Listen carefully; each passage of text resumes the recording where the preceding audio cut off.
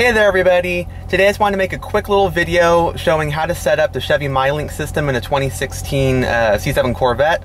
This is applicable to a lot of different other Chevy models, but today we're just going to focus on how to do it in this Corvette. Going to go through how to set up your phone and just do a couple other little settings that you can kind of make the car your own, personalize things for however you like it. The first thing we're going to do is show how to set up a phone. So right here on, you can press the home button down here, and this will always bring you to this home screen. So to set up a phone, let's go ahead and click the big phone icon, and it's going to show no devices paired. If you just bought this car brand new, that's what it's going to look like.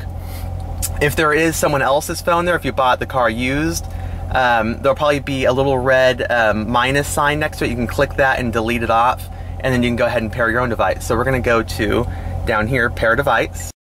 So after we clicked pair device on the Chevy MyLink system, we're going to go into the settings app on your phone, and then we're going to go to Bluetooth, and then underneath the devices thing, oh here we go, down here under other devices, we're going to click Chevrolet MyLink. It's going to load, and then right here on this screen, if you saw that pop up, it says pair new device, and it shows a code on there, 031486. And it shows the same code here just to make sure that you're pairing up the right device. I'm going to click pair, and then over here I'm going to click yes, those pins match, and now we are fully synced. So now you can use the little, you can go over here and press on here, say a command or say help, and you can call using your phone now, and that's a really nice feature. So each session ended. Goodbye. Goodbye. Okay, so now that's how you pair a phone. So that's pretty basic. That's like on a lot of other cars. So now, to kind of personalize the car and make it your own, how about let's go down to the settings app on the Chevy MyLink. So under settings, one thing that's pretty cool is let's go click on the driving mode button. And under driving mode, you've got a couple options here. Engine sound management is really cool because if you go ahead and click it, when you buy your car from the factory, it's going to be in auto mode. And what it is when you're in sport and track mode, your exhaust is going to be louder. It's going to have those two outer exhaust openings fully opened, and you're going to get that real loud rumble.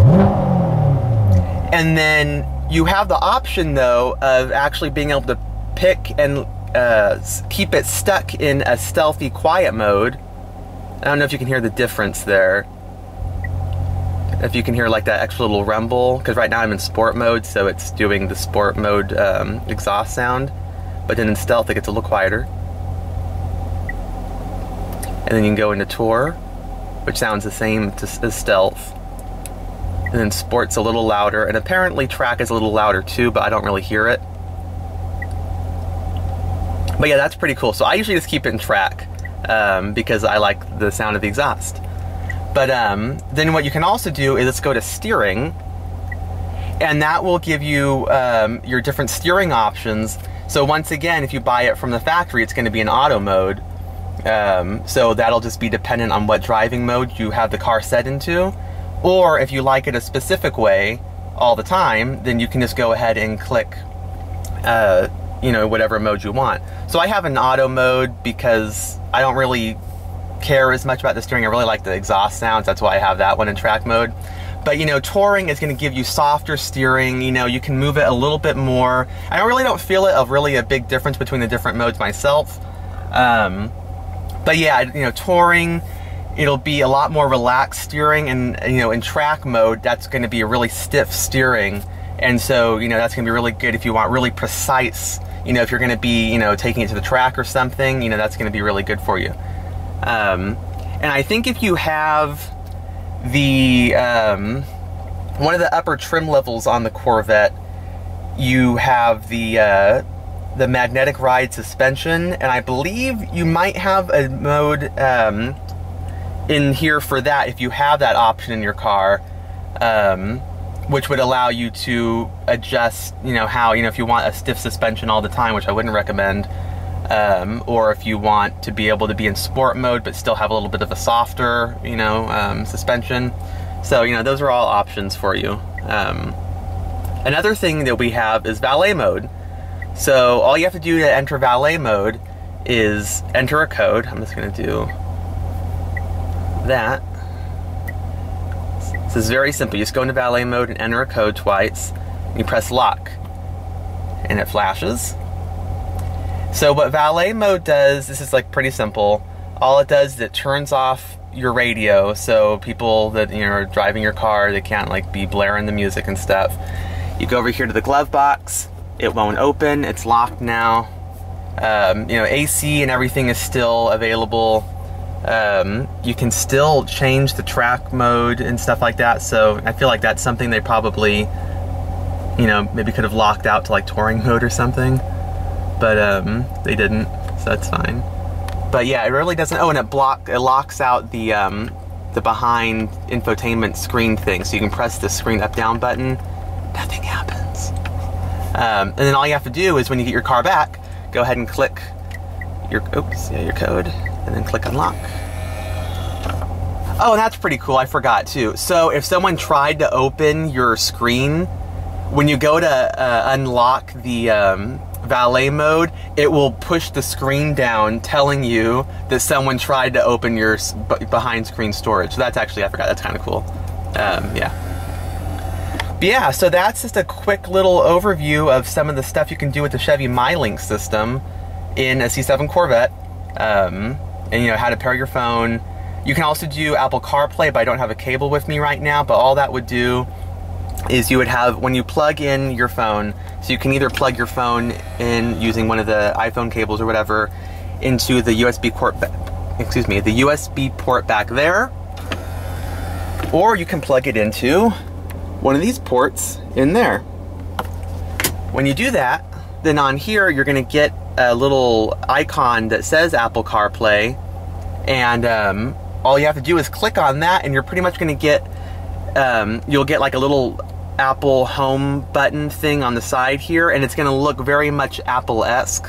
It'll have your music app, Pandora again, what else? There's a couple other apps. It doesn't let you do like texting, I don't think, and you can't play movies or anything like that. So it's not like you get like a full like iPhone screen on the MyLink infotainment screen. But you get like a core subset of apps that you would need to use while you're driving. Oh, and you get the navigation. So like my car doesn't have navigation. Well, it has the OnStar thing, but it's not real navigation. But yeah, so like I use that a lot if I need to use my phone for nav. I can just use the Maps app on the Apple CarPlay through this screen, and that's really nice actually. But yeah, so that's just a quick little overview of how to sync your phone, how to do a little bit of customization with your car. That's about it, I think. Let's see if there's... Yeah, I mean, some of this stuff is pretty just basic. I mean, there's lots of different things you can go through on here. You can set like how long you want your lights to stay on, like when you exit the vehicle at night. Here's how you can set up your rear camera with the guidance lines. This car, like I used to have a different vehicle, and it had the sensors on the back that would beep. This car doesn't do that. You just have the option of, with the backup camera, either turning the guidance lines on or off. But yeah, that's pretty much, that's it. Yeah, so, you get some cool stuff that's unique to a Corvette that you don't get in a lot of other cars, with being able to change your steering sensitivity and also the exhaust, which is really cool. So I hope this was, helpful for some people. Please give my video a thumbs up, and I hope you enjoyed. And if you have any other questions, leave some in the comments below, and I can help answer anything. Okay, have a great day. Also, if you didn't know this, if you just hold the power button for a few seconds, that looks great.